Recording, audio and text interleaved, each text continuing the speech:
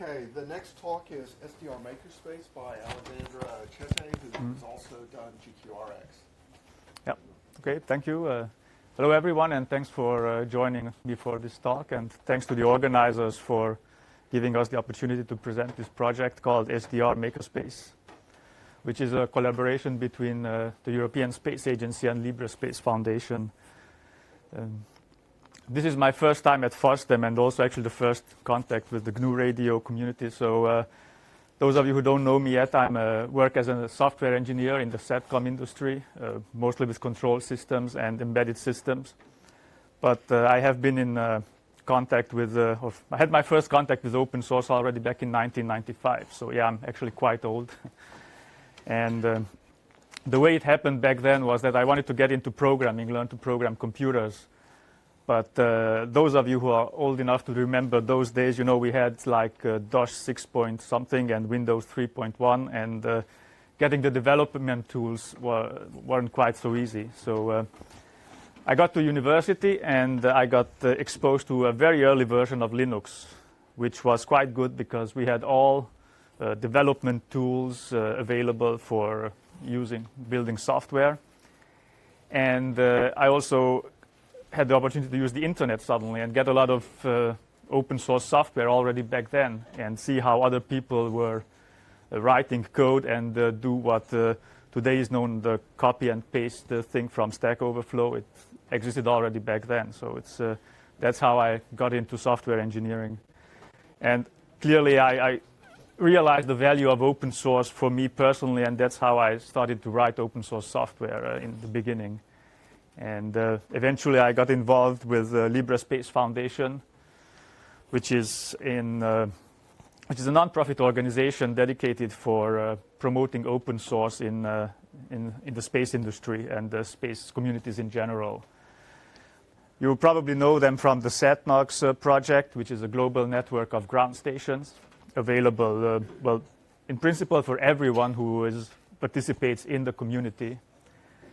And they have also built UPSat together with the University of Patras, I believe.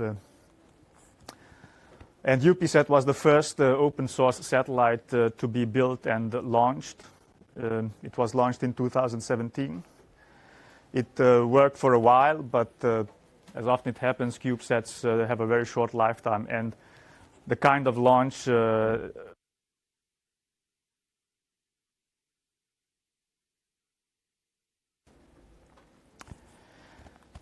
just briefly about the SatNOX network, for those of you who don't know, it's a global network of satellite ground stations. We are not talking about big 20-meter parabolic arrays and things like that. No, just some small amateur-level ground stations for now.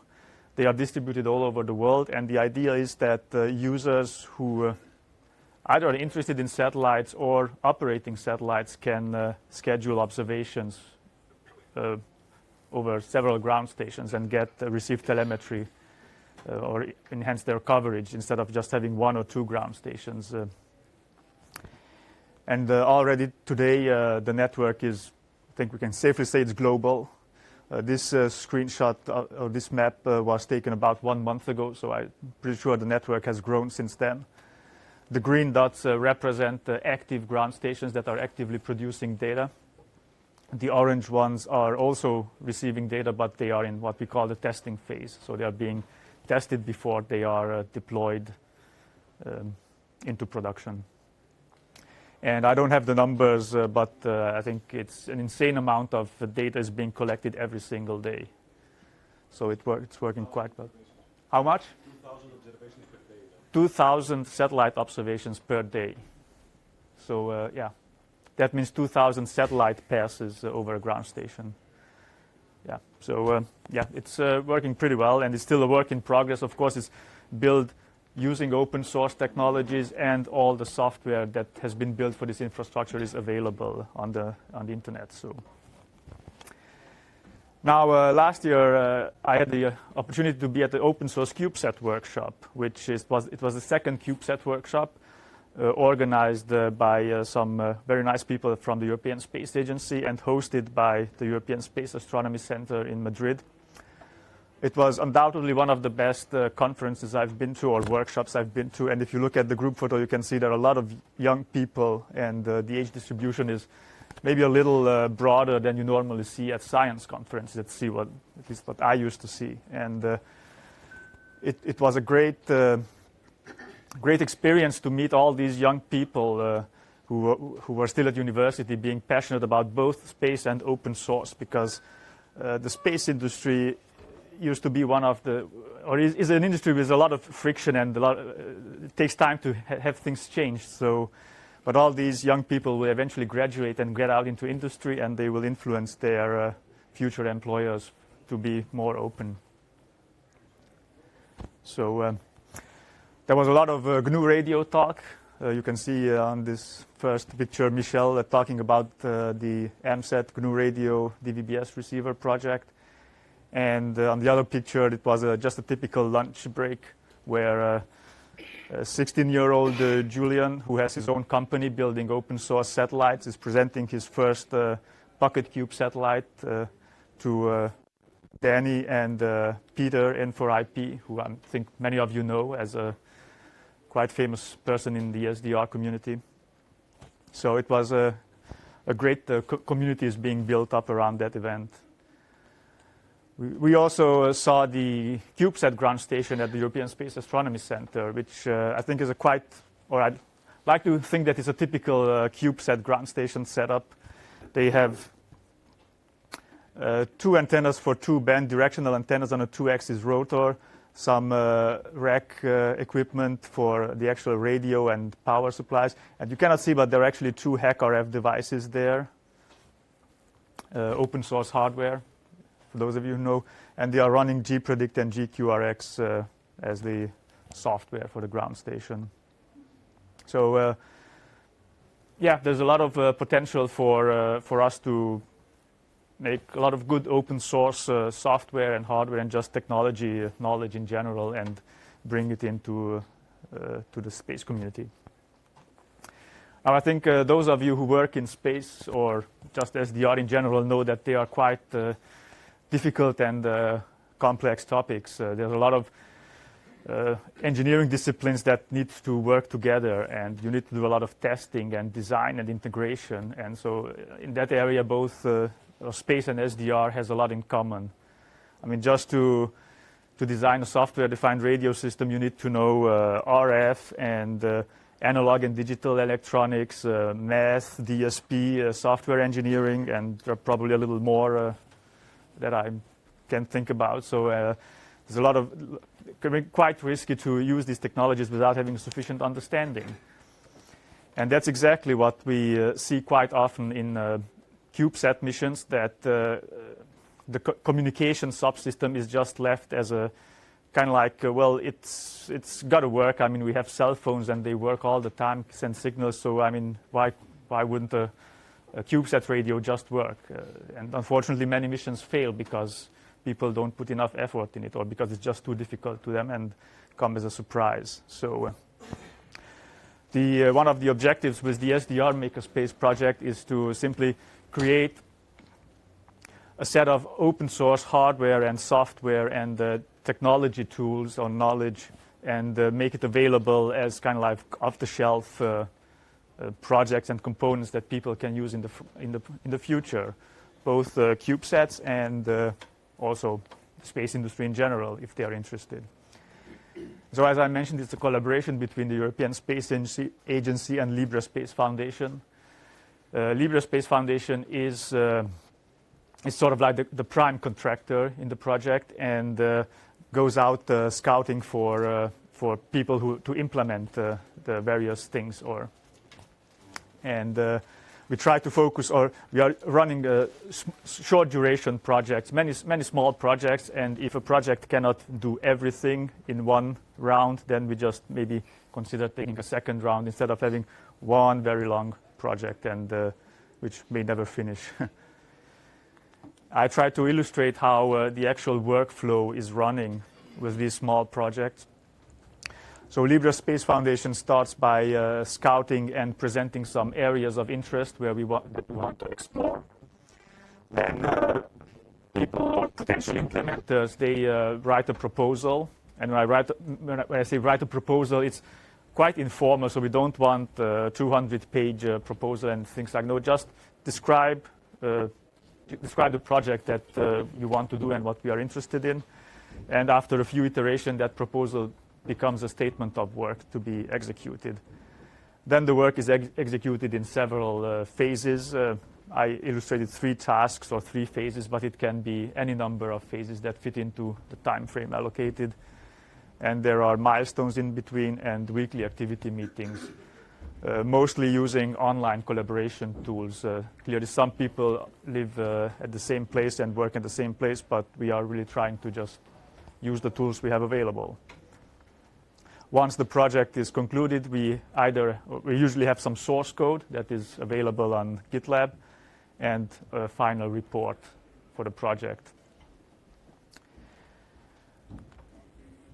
Currently, I try to group the sub-activities we have at the moment or have planned already now for the future, group them in 3 groups. As you can see, we have some GNU Radio contributions or GNU Radio work, some testing, and more R&D-like work. The GNU Radio contributions currently have the GR SOAPy, which we had a presentation about earlier today, GR Leo, which is a satellite communications channel simulator, GR CCSDS, which is a transceiver implementation, and IQ storage, which I will talk a little bit more about later. So yeah, these are the projects that either have concluded or being worked on or we know is going to be starting very soon. But since we have about, 6 months left in the project, we will probably get more activities as time goes. So yeah, now I will talk a little bit about some of the activities that have been concluded, and we'll try to leave some good time for questions and discussions at the end. GR SOAPy has been presented earlier this morning, so I'm not going to talk a lot about it, but it was intended to bring a new hardware abstraction layer into GNU Radio using the SOAPy SDR API. And the main difference between GR SOAPy and the GR Osmo SDR, which we already have today, is that it has a plugin-based architecture, so it loads the driver backends as plugins, which will make it much easier to distribute to the end users at the end, and will make it we will be able to support new hardware much faster and much easier than we had been able to with GR Osmo SDR. And as the author of GQRX, I can tell you that has been quite a challenge. So I'm looking forward to what we can do with this eventually.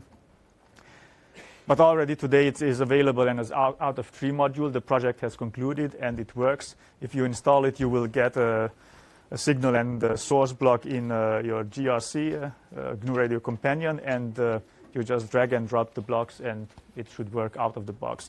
You need to know the device strings that you would use in SOAPy SDR, but other than that, it's just really simple plug and play, like in GRC.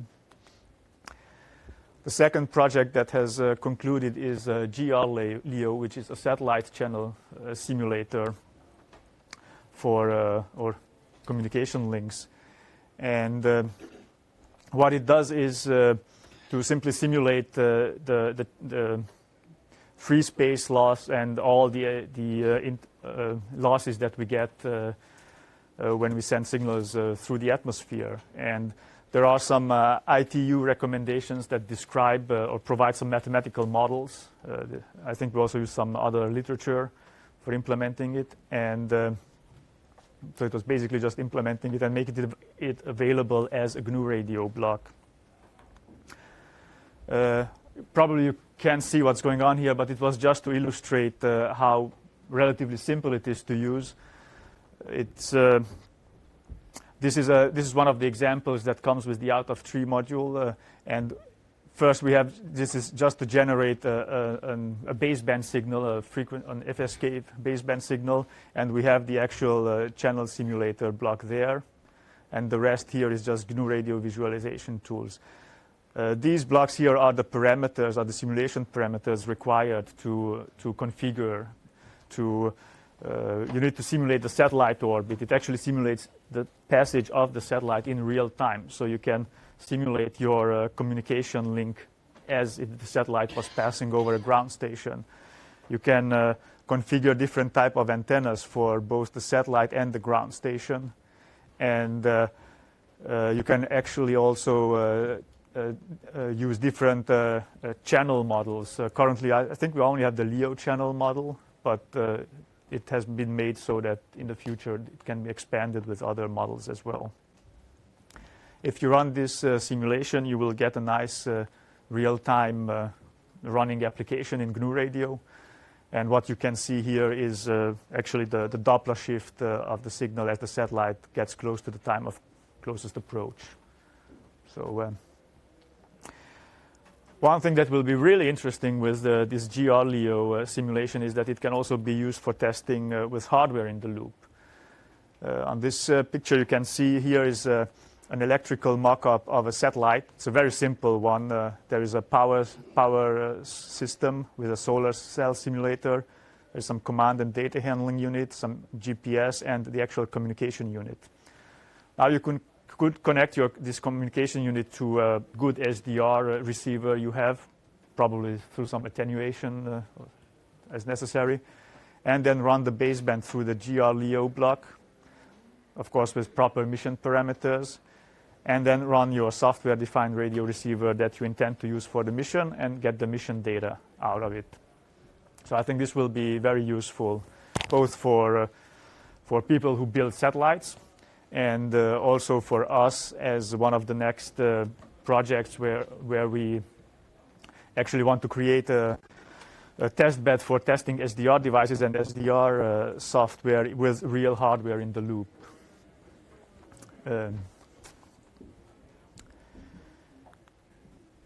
So finally, the last GNU, or not the last, one of the last GNU Radio projects was the GR-CCSDS transceiver blocks. It's CCSDS is I will not even attempt to guess what the acronym is for, but it's a body who defines a lot of standards for space communication, for exchanging data over the whole all layers of a space mission, including, for example, they have standards for how a planetary rover has to send data to an orbiting relay station and how to compress images. And there are these three standards that define how to send telemetry, telecommand, and how to modulate these, the signals. And the GR-CCSDS project, it will implement at least a good representative subset of these standards so that we can use them in GNU Radio applications. And so the way it works is we have mission data coming in, the CCSDS transceiver, an SDR device, and an RF front end. So it will be a complete transceiver for space applications. And to put it in context with the previous slide with this hardware in the loop simulation, the GR-CCSDS transceiver would actually be this part here called GNU Radio receiver or transceiver. So it will be pluggable straight into this test setup. Now the final GNU Radio work we are actually just started is IQ database, IQ storage and compression, because as you can imagine with those thousands of observations every day in the SatMax network, we have actually a big challenge. We need to store data. The way it works is that the observer schedules an observation through the network. The network sends the request to the client, which is the actual ground station. The ground station will then run the GNU Radio applications, and when the passage is over, they will send the data back to the network and make it available for the observer or the users. Currently, we are saving waterfall images, audio recordings, that's for historical reasons, and demodulated data, which is sent back. We would really like to store IQ data, at least the low-rate IFIQ data for later reference, and also with respect to when new satellites are launched, then our network has been proven quite valuable in the orbit determination of these satellites. And for that, it would be nice to have some IQ recordings to work with. but that will require some efficient storage. So this project will look both at compressing the IQ data and storing it efficiently. And SIG-MF is, of course, on the table for storing the metadata for it. So, yeah, and finally, we have a lot of test and evaluation activities going on, and we evaluate both hardware and software.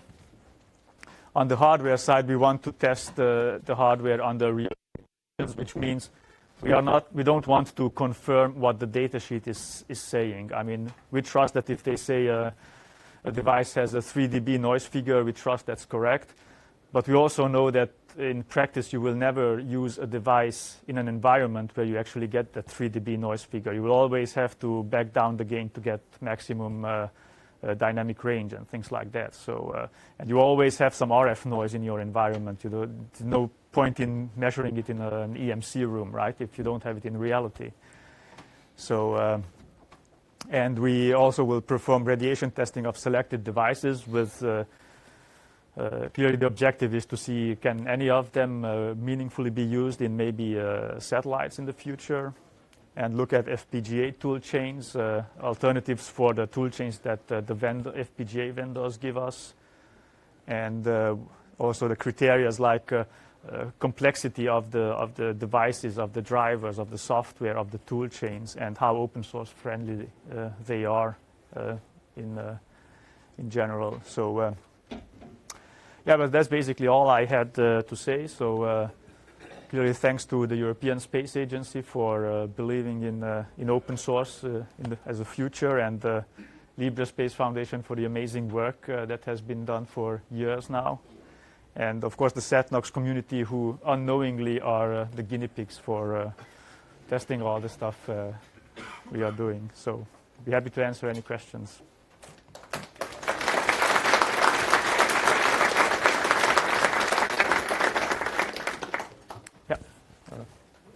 One question Yes. on the CC, I forgot the acronym. CCSDS. Yeah, because this gives a kind of definition of what needs to be done, but what do you do when the people do not publish the coding schemes? They keep it close, so you get the data, but you cannot read the data. Yeah, so the question was, what do we do when we have when we receive satellites where we don't have the published data format? That's a big problem we are fighting. It's actually already a problem in the SatNox network, and currently we are only to answer the question, the CCSDS is for that project. It's not a problem, right? Because the CCSDS it kind of tells you how you encapsulate the data. Correct me if I'm wrong, Manolis. Yeah. So the data comes out, and then it's left to the users to interpret it.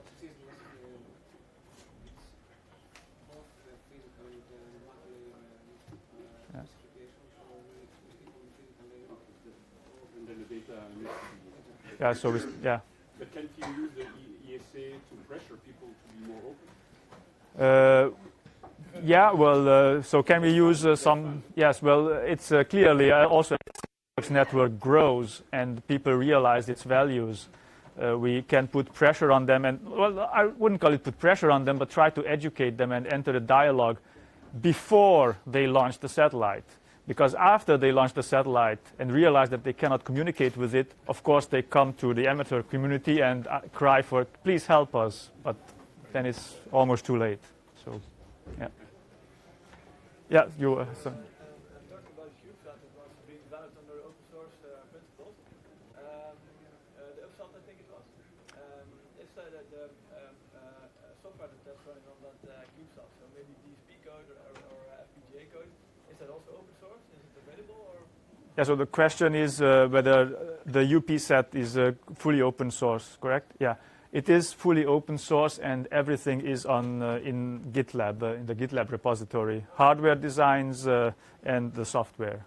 Okay. Yes, there was. Anyone here who's actually interested in contributing? How would they contribute?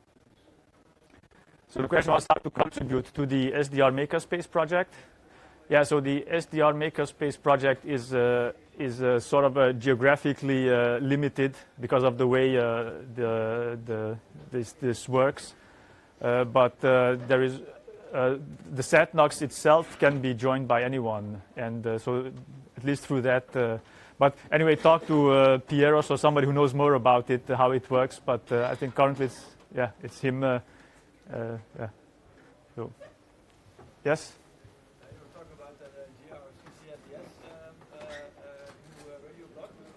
Would it be a nice idea to integrate that into GQRX so that you have a standalone satellite commanding? Yeah. It is, so the question was whether we could integrate GRCCSDS into GQRX. So personally, I always try to keep GQRX as simple as possible. But having said that, I've always also been open to make some sort of plugin framework, plugin-like framework that makes sense, because clearly you want tools to be expandable. So we'll see in the future. Yeah. I think that was, yeah. At one point you had a point on FPGAs in the cloud.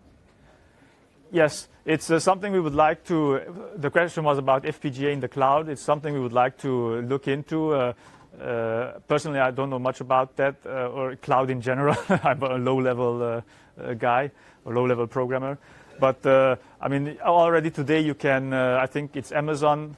Amazon offers everything. So I'm sure they also offer that you can run some FPGA IP cores in their cloud service. So, yeah, we would like to explore it. Do you want to start switching people in and out? More time for it. There's one more question we there. can, but I think we need to Yeah. start Okay. changing people over. Okay. Thanks. Feel free to keep talking.